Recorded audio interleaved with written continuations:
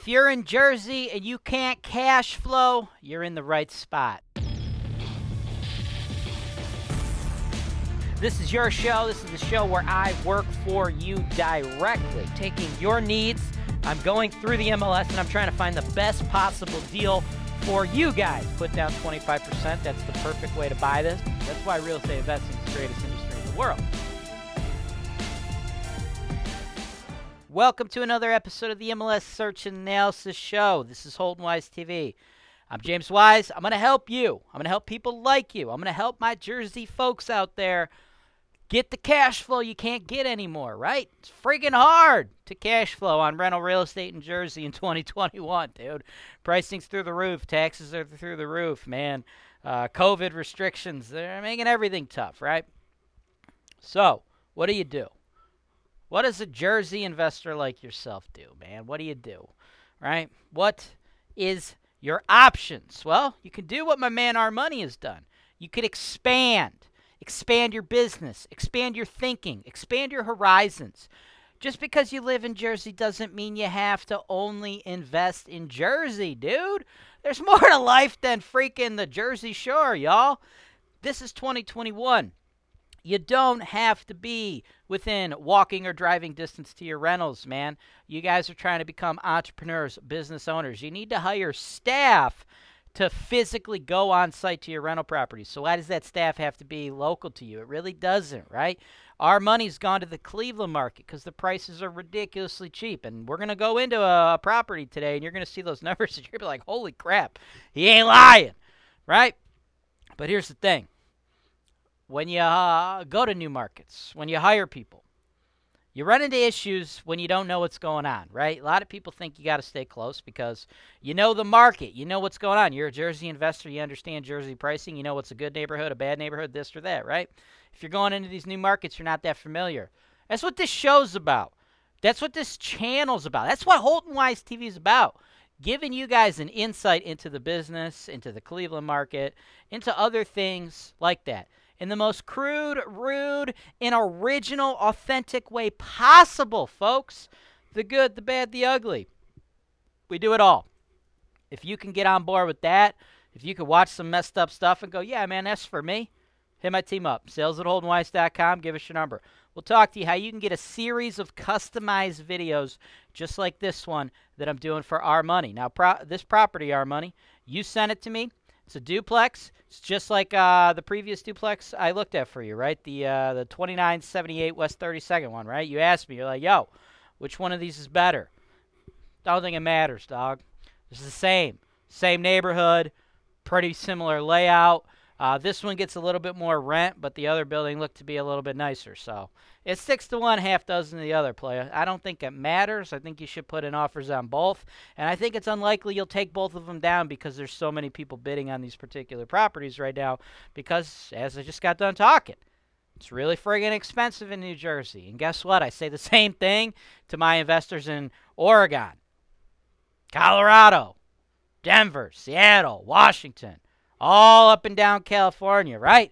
A lot of people are living in areas where it's really friggin' expensive, man. So you got to try to get your hat in the ring on both of these, in my opinion. So let's jump into those numbers right after this commercial break.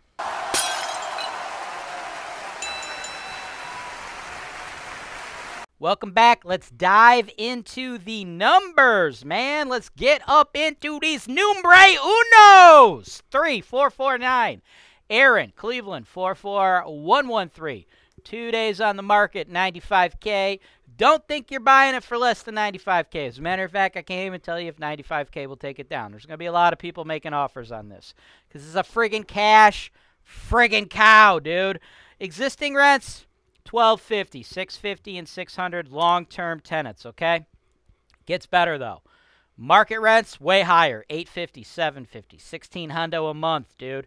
After fixed and variable expense estimates that you should normally account for as an astute real estate investor, I think you'll pull down an NOI of $9,628. If you could pick it up at the list price, at the $95,000 list price, that would be a $23,750 down payment, a $71,250 mortgage. It would project out to a 25.4% cash-on-cash return. Now, that is, of course, going under the assumption that you can get the current rents at $1,250 a month up to the market rent at $1,600 a month without a turnover, right? Because if you have a turnover, you'll have to pay more money. That's just how the game works, folks, right?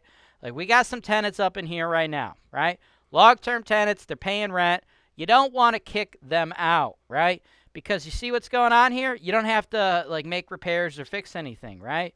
Like, you see this, like, ocean blue carpet? All right? This ocean blue carpet right now, today, with this dude who lives there with the ocean blue carpet, that ocean blue carpet costs you $0 as a real estate investor. But if homeboy moves out, you bet your ass you ain't putting a new tenant in a motherfucking house with ocean blue carpet and getting market rate rent. That's just not how this shit works, man. You're going to have to, of course, redo the unit, right? Probably $10K minimum, right, to get it totally ready for market rent. So the tenants that are in there, even though their rent is a little bit lower than what we'd like to see, what market rate is, don't think of them as liabilities. They are assets, right? They are saving you money because you don't have to do that turnover. You don't have to get rid of the ocean blue carpet, right? You don't have to repaint these walls, which are, I don't know, some other color of blue, okay? You don't have to spend that money. So what I like to see investors do is go up slow on the rents, especially with these people, right? You're making enough money out of this to cash flow as it sits, dude. I recommend you take the property over, do a 1-year lease, right? You do a 1-year lease at the existing rents. Be like, hey, man, new management's coming in. Don't think we're going to jack up your rent, kick you out. It's all good. Just sign here, same rent. Sign you up for another 12 months. You don't want any rental increases? Let's do it, right? Then you get them on the Holton-Wise terms, so if there's ever any issues, evictions won't be additionally delayed by having tenants who are claiming they didn't know they were supposed to pay the new management company, right? When tenants don't pay rent, they come up with every excuse in the book to delay the case. Every time you delay the case, that's another friggin' $700-800 out of your pocket as a real estate investor, right? Because we charge you every time we got to file and go to court, right? So delays are friggin' bad for you, right? So you want to get the tenants on the new lease as soon as humanly possible, and you want to keep these tenants in these units as long as humanly possible. So that is the best way to do it. Then after that 12 months, maybe go up 25, then another 25, and then try to work yourself up to that long-term market rate without having to replace said ocean blue carpet, right? Because ocean blue carpet, right now, you don't have to do nothing with it. Once you got to replace it, man, that's money out of your pocket, right? As for this neighborhood, so everyone's aware, it's a D-grade neighborhood, okay?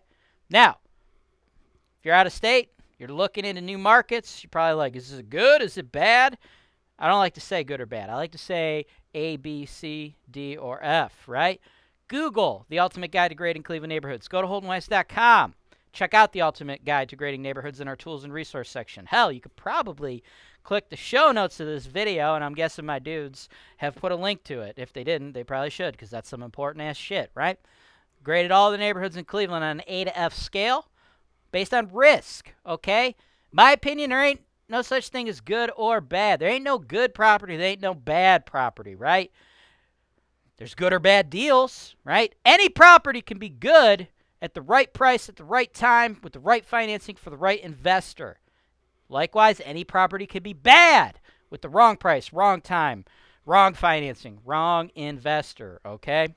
It's all about a risk-reward thing, right? So this is a D-grade neighborhood. I have made a killing in D-grade neighborhoods in Cleveland.